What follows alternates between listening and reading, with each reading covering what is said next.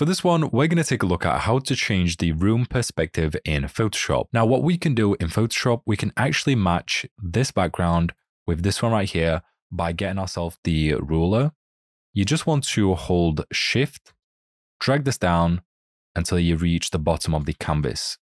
Now, if we have a look at the top, it will tell us the exact height of the floor on this background right here. With this information, we can actually clear this and do the same for the second one. So we just want to hold Shift, drag this down until we get 433. You can then move this down until you reach the bottom. And then from here, we're going to press Ctrl or Command and R to get ourselves the ruler. And you just want to get yourself a guideline. And now we have a reference to how far we should move it down. Now this one is a little bit too extreme because if we moved it this far down, and you've also got to consider the actual resolution, it's going to look very odd. So we're going to go roughly a little bit higher than this to around, let's say here.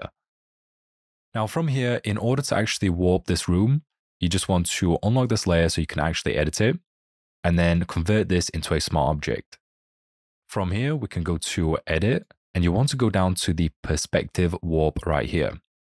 What this will do is it will give you the options to be able to left click, drag this out, and get yourself the very first grid on the back wall right here. What you want to do is you want to also hold Alt Option key and then scroll up, and you just want to match the corners to the corners of the room.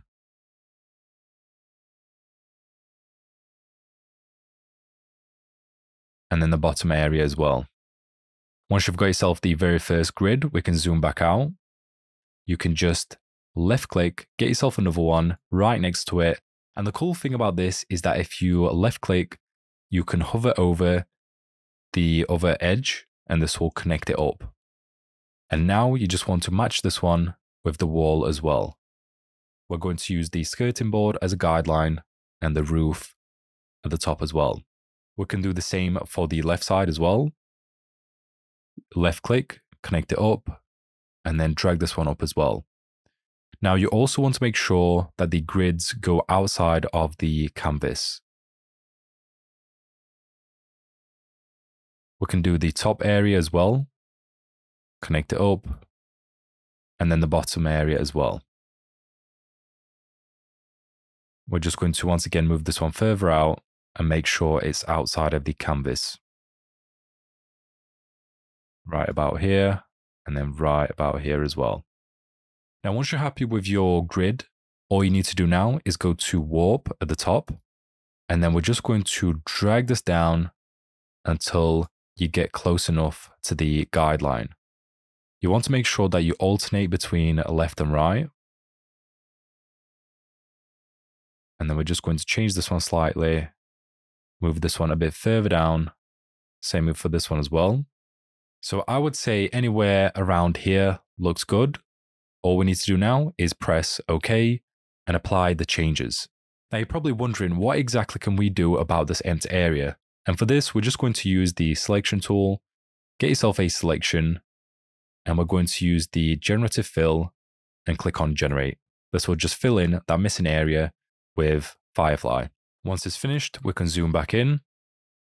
And then now if we go onto the second image, we can remove the background and then drag this one onto the second project. We're just going to press Ctrl or Command and T, upscale the person until they look fairly normal size. So right about here.